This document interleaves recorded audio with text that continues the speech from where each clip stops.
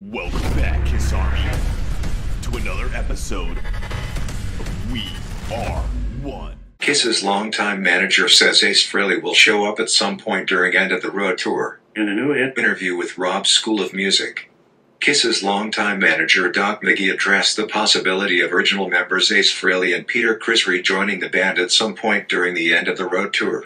He said, as transcribed by blabbermouth.net, all the things are possible. We never say never about anything. We just know that we want to give the people the best show in the world to go see.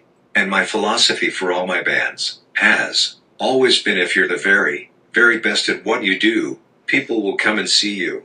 And if you're not, they will go see the very, very best. Simple. So what do we do with Kiss? We do a show that, whether you like Kiss or not, whether you're a Kiss fan or you know one song, you want to go see this show. Because it's an amazing, entertaining show. Kiss's home-style restaurant chain, Cracker Barrel. There are 4 generations that come to eat at our house every day, he explained. And we cherish that. And we're very good to our fans. We try to be. I think we give them the best meet and greets of any bands that ever has been around. They have access in a world that has no access. Gene, Simmons, and Paul, Stanley, and Tommy, Thayer, and Eric, singer, are determined to be the best at what they do. We don't go and write songs and try to be Pearl Jam or try to be Rage Against the Machine or try to be anything else. We do 4 chords and bad lyrics, and it works fabulous for Kiss. And we blow it up. And the collectability of Kiss and the aura around Kiss is monstrous. It's infectious. It excites me every day. So all those things. Will Ace ever show up? Sure, he'll show up, Doc added. Peter hopefully will show up. Everybody's invited to the party of Kiss. We haven't had that many band members in Kiss. Since I've been there, there's been 4, 2 different ones, and that's it.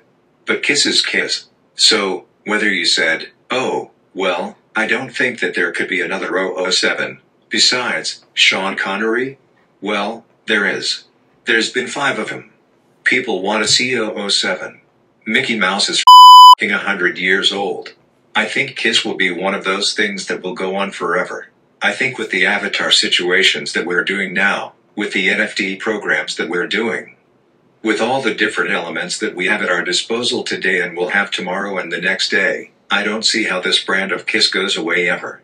If it's kept with the respect that it should have for the people that they have, I believe that they will be around forever, much longer than me.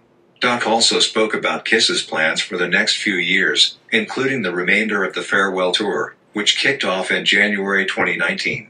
He said, we have a 2-part series coming out called Kisstory, that's on A&E, that's coming on June 27th and 28th.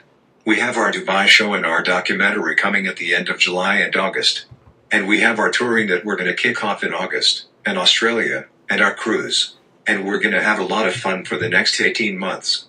And then, at the end of this segment of Kiss, Gene and Paul will retire as the touring part of Kiss. And where that goes from there, we don't know yet. We don't plan anything more than 6 months at a time. In the 2.5 years after Kiss announced its farewell tour, fans wondered openly if Frehley and Criss would be involved in the track. Especially considering the apparent recent goodwill between Stanley and Simmons and Frehley. Ace's latest collection of original material, Spaceman, a title suggested by Simmons himself, features 2 songs the pair wrote together. And the duo completed a joint summer 2018 tour of Australia, after which Frehley fired his solo backing band and hired Simmons's. Asked in a recent interview with Brazil's Inside with Paolo Barron if there is a chance Frehley and Criss will take part in any of the shows on End of the Road. Stanley said, as transcribed by blabbermouth.net, anything is possible. I don't rule anything out. I have to say that we wouldn't be here today if not for our past. If Peter and Ace hadn't been there at the beginning, we wouldn't be here today.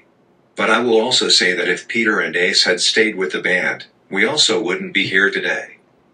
So you have to put it into some sort of balance and perspective.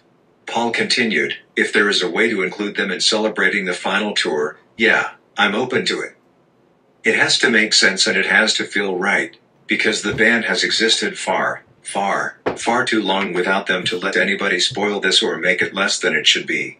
If there's no joy in it, I'm not interested. In April 2020, Ace said that he was up for a reunion of the original Kiss lineup, but only if the price was right. Everything's cool, he told SiriusXM's Drunk Nation with Eddie Trunk about his relationship with Stanley and Simmons. What's gonna happen is gonna happen. But everything is delayed at this juncture, so who knows? I'm doing my own thing.